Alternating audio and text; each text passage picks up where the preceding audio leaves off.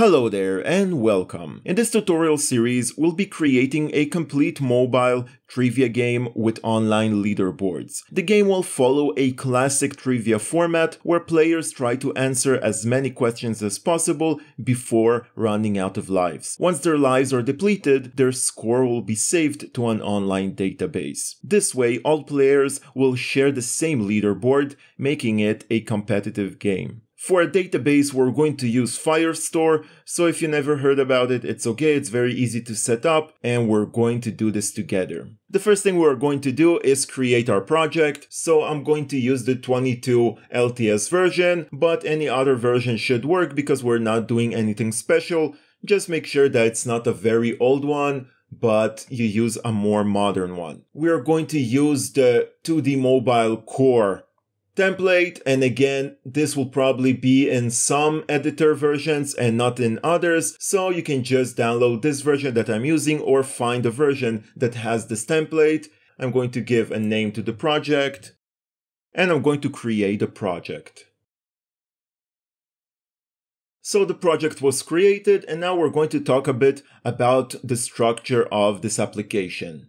So this is a simple overview of our game. We're going to have 5 different scenes, and this is just a way I like to create applications in Unity. I like to divide them into different scenes depending on the functionality. So of course we can do everything in one scene and then create different layers of UI, but I think it's much more efficient to separate them into different scenes, so each scene will have its own code, and this way everything is much more clean. So we're going to have 5 different scenes. We're going to have the main menu scene, the game scene, the game over scene, the options scene, and the leaderboard scene. So this is an overview just so we know what we're dealing with, what we need to create, and this is always a good idea to create some kind of overview before you start creating your game or an app. So this way you can know exactly what to expect and how to design your game. And as I told you, we're going to have online leaderboards. So when we go to the leaderboard scene, it's going to fetch data from the FireStore database and display it in a list. So we're going to see a list of users and their scores. And when we finish a game and move to the game over scene, we're basically going to save the score of the player. Obviously, if the player did not earn a higher score, he did not beat his high score, we're not going to send the data. But each time we have a new score for the player, we're going to set the data in the FireStore database. Obviously, this is a very general overview, but this is the way our game is going to work. And we're going to come back to this screen each time we need to understand what we do next. So the first thing we want to do is create these 5 scenes. So inside the scenes folder, we're going to rename this sample scene to be main menu. And we're going to create a few more scenes.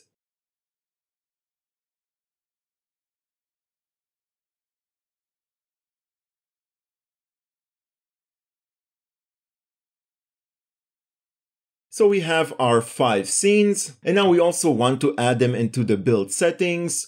So we go to File, Build Settings, and we get this screen over here. For now, we only have this one. So we want to simply add all the scenes. We're simply going to select them all and drag them into this slot. So now we have all of the scenes inside the build settings. So when we build this app, Unity will know that these are the scenes that are available and will know to actually take them into consideration. And this is something you need to do for every game. You need to add your scenes into the build over here. Now, because it's going to be a mobile game and it's going to be for Android, then we need to change the platform, and it's a good idea to do it at the beginning of the development. Otherwise, things may not go as planned. So in order to make this into an Android game, we need to change the platform.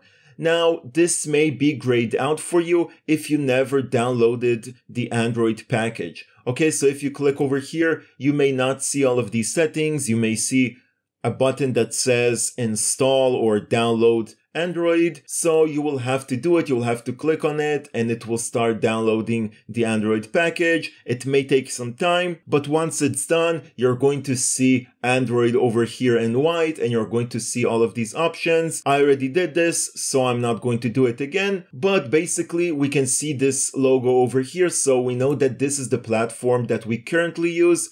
So we are going to click on Android and then we're going to switch platform. And now that we switch the platform, we can see the logo over here next to Android. We have all of these settings and now we can basically close this window and nothing has changed, but Unity knows that this game is now meant for Android. We can also click over here and see the different resolutions that are more relevant for a mobile game. So this is something that's changed. Otherwise, you would see desktop resolutions. But other than that, we don't need to do much. And in the next episode, we're going to start with the UI of our main menu. So that's all for this episode. Please subscribe so you can get updated when the newest episodes come out. And I'll see you next time.